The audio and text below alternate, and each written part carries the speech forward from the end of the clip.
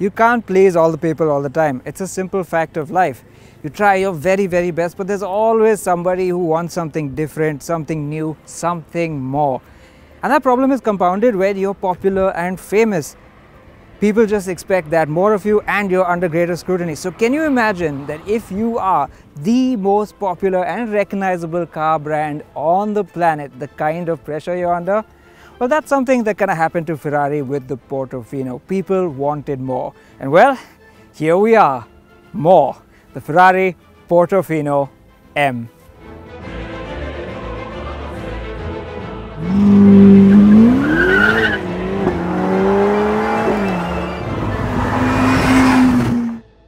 There's just so much to talk about with this car, but let's start with the outside.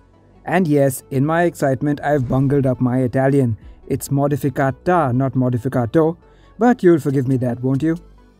So the M in Portofino M stands for Modificato, which sounds really fancy, but what it really means is modified. So does that mean the Portofino M is just a facelift? Of course not, it's a Ferrari. There are way more changes under the skin, but even the cosmetic changes, they do serve a function. Like these larger, more aggressive air intakes in the new bumper.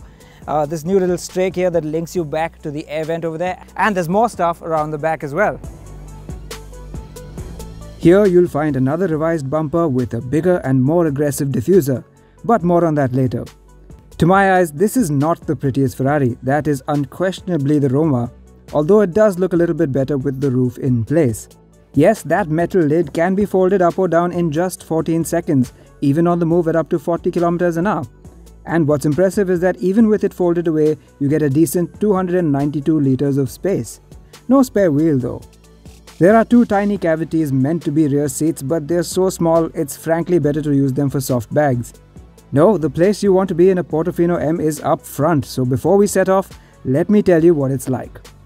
Now the interior of the Portofino hasn't changed too much from the regular car to the M. There is of course a Portofino M badge. They tell me that the screen on the passenger side is now a touch screen and not just a display screen, so your passenger can interact with it a little bit more. And there's a bit more new software in the main touchscreen over here. The touchscreen itself, however, isn't quite as slick as what you'd find in a car of German origin, but on its own, it's not too bad. And it's got loads of features including sensor-based ADAS tech, 360-degree cameras and more. I really like that you can do so many adjustments to the seat. It's all in the touchscreen. Of course, you got to set this up before you get going. I like the simplicity of the interior. Otherwise, it's all very nice and neat and very, very focused, very Ferrari. And of course, a lot of this might be optional, but the stitching and the detail is just so exquisite. And really, that's all part of the Ferrari experience, not just driving the car. Speaking of the experience, Ferrari's interiors have been evolving so quickly that many elements you see in the Portofino M are already a thing of the past, and frankly, I will miss them. Things like these exquisite turbine-like AC vents that really focus the draft well, and the relatively uncluttered center console with simple buttons to operate the gearbox. And of course, this might be the last Ferrari to have it, but this beautiful analog tachometer in the center. They've all gone digital now, and it's nice to have this old school thing. I don't think we're ever going to see it again, so I'm going to cherish it. Let's get going.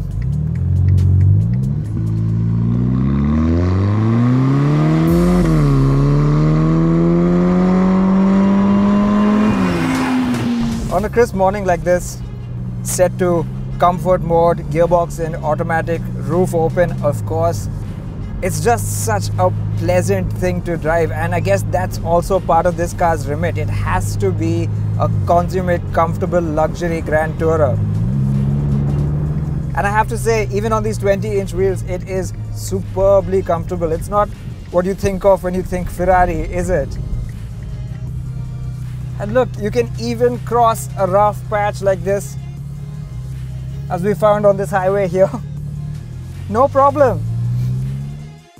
Now the Portofino M doesn't have air suspension or even a nose lift function like some other Ferraris, but what they've done is given it decent ground clearance, by sports car standards of course, as well as optional Magnerite adaptive dampers. And that's what truly lets you choose between luxury car ride quality or supercar handling at the flick of a switch. And well, flick the switch over to sport and Oh boy, I can't stop grinning. This is just insane. So yeah, they've done the comfort stuff, but clearly they've not lost any sight of what a Ferrari is also meant to be. A thoroughbred. Now, as I said earlier, this is not just some facelift. No, no, no. When Ferrari updates a car, they go under the skin. Let's start with the engine. It is, of course, the 3.9 litre twin turbo V8 we know from before. But now it is in the Roma spec, which is 620 horsepower, 760 Newton meters. And it's also got the Roma's 8-speed dual clutch gearbox, up from the 7-speeder of before.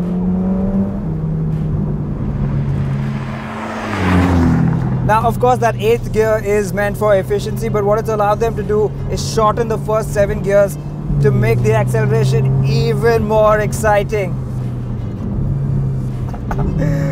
Oh my word.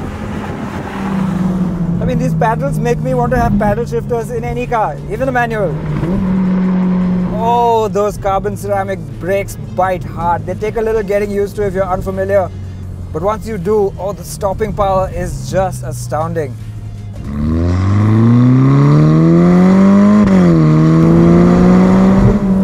They've also deleted the muffler in the exhaust. And so it sounds even crazier now. The reason they deleted the muffler in the exhaust is because, and this is such a Ferrari thing, they've had to fit GPFs, gasoline particulate filters, to help with emissions, and that had to soften the engine. That's what happens when you put in these GPFs. But Ferrari was not happy with the sound that was softer, so they removed the muffler. I mean, how Ferrari is that? It sure seems to have worked. The lack of mufflers also helped them change the rear end quite a bit. They've managed to put in a much larger diffuser than before. And this, of course, being Ferrari, it's real, it works, and it contributes to better stability. Now, on the subject of stability and handling, let me just dial it back down a bit to tell you about the steering. Now, modern Ferraris are known for their ultra quick steering, and of course that helps agility and makes them dart into corners really fast. It's a great feeling when you're going really hard on it. But that's something that might feel a little bit at odds with the Portofino, because of course it is a Grand Tourer, it's supposed to be comfortable, it's a convertible. It's the one that perhaps should not have got as quick a steering as all the others. But it does. And the good bit is it doesn't feel disconcerting to drive even when you are in comfort mode. You put it in automatic and you're just cruising, you get used to it pretty fast. But if you're in the mood to go for it, it is a wonderful thing. There are few cars I've driven with this much power that turn in so ridiculously quickly. You have to be on your toes. There's just so much to talk about when it comes to the way this car drives. It's a complex mix of opposing ideas that somehow comes together in harmony. And yet, above all this, it's still the engine that dominates proceedings. Like I assure you, it does not feel naturally aspirated. I won't give it that. It does rev pretty damn freely, but it does not feel naturally aspirated. But the way it revs and the sheer absence of turbo lag means it comes pretty damn close, closer than most other cars I've ever driven. I remember speaking to one of the engineers when I went to Maranello, and I said, how have you done it? How have you eliminated turbo lag? And he just said, it's gone. It's not there. And I was like, surely there's something. And he's like, no, it's gone. And now that I drive the car, I see what they mean. It's not just engineering. It feels like witchcraft. There really is no turbo lag.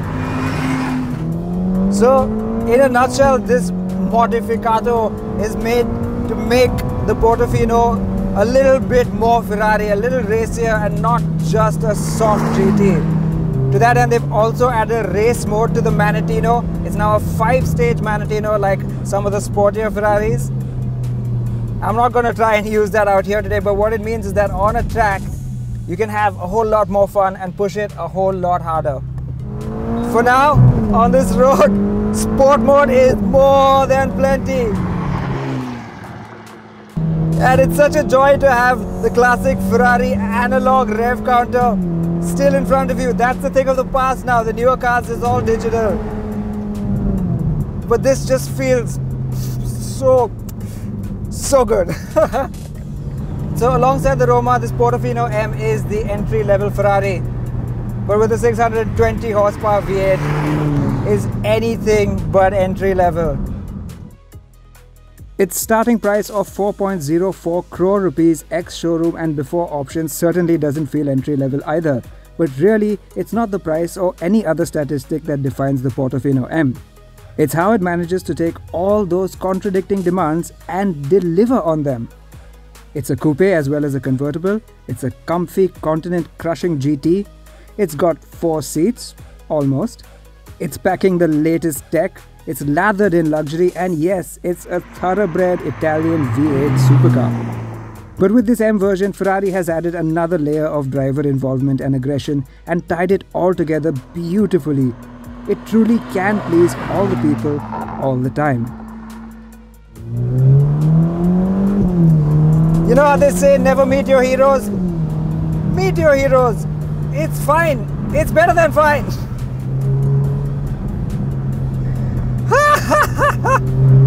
So good! So good! Hey, and if you enjoy this video and you want to see more, please like, share and subscribe to the Autocar India channel.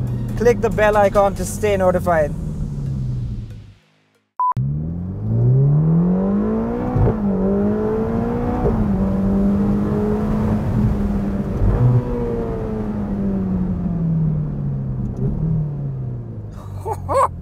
Come on!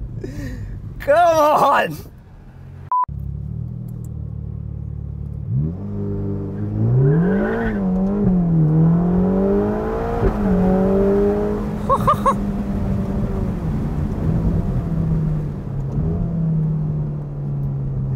Man!